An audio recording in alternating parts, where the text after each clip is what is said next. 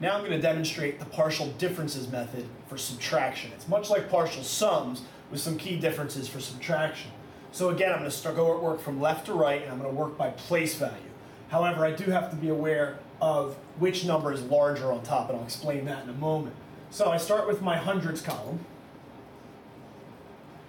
I have 400 minus 200. So over here I think to myself, 400 minus 200. Now since the 4 was on top, the larger number is on top, which is what we're used to in subtraction, I'm going to keep that as 200.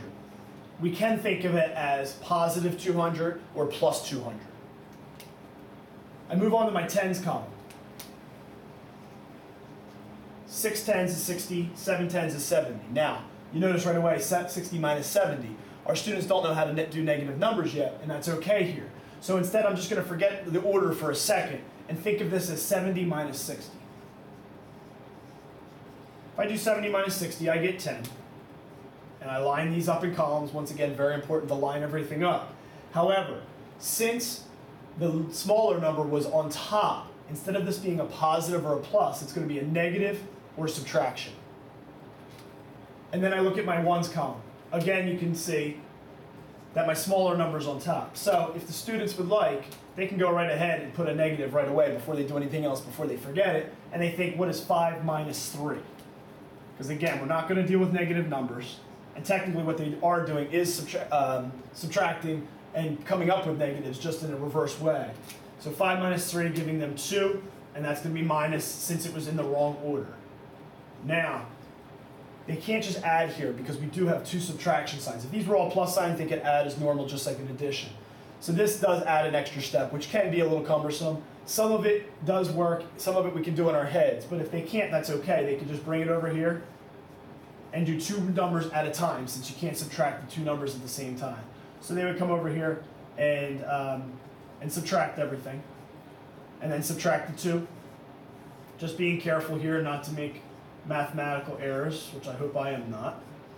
And they would get 188 as their final answer. Again, we would always encourage them to go back, do it the standard method to check their work. But again, this is the partial differences method. It simply starts from left to right, and it works by place value, which is what it teaches. Next, we'll try the trade first method. Now this is the trade first method for subtraction. It's going to look a lot like standard subtraction, the only difference being we're going to do all of our trades first. We're going to make sure we borrow or trade, however you want to say it, first before we try to do any subtraction at all. So I start over here like I do on the right usually, and I think 3 minus 5. I can't do it. So I'm going to go ahead and borrow from the 6. Becomes a 5.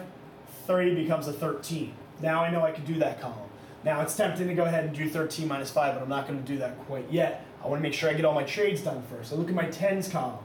5 minus 7. We can't do it, so we're going to go ahead and trade that too. 4 becomes a 3, 5 becomes a 15. Now I can do the tens column, and I can also do the hundreds column. So now I can do all of my subtraction now. My trades are all out of the way. So 13 minus 5 is 8. 15 minus 7 is 8. 3 minus 2 is 1. Now the great thing about this method is if we happen to trade when we don't need to, it will still come out.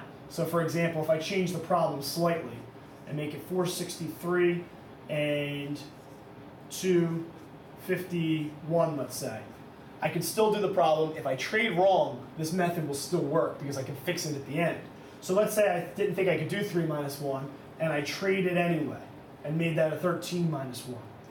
I would do my 13 minus 1 and notice, ooh, I have a 12 here. So all I need to do is kind of go back to my column addition method, keep it in a column, and continue. 5 minus 5, 4 minus 2.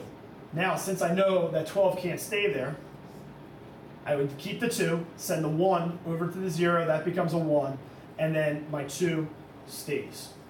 So basically, I was still able to get the problem right, even though I might have traded wrong. As opposed to the standard method, where you do your trades and subtract, you can't really catch that mistake at the end. So this is the trade first method for subtraction.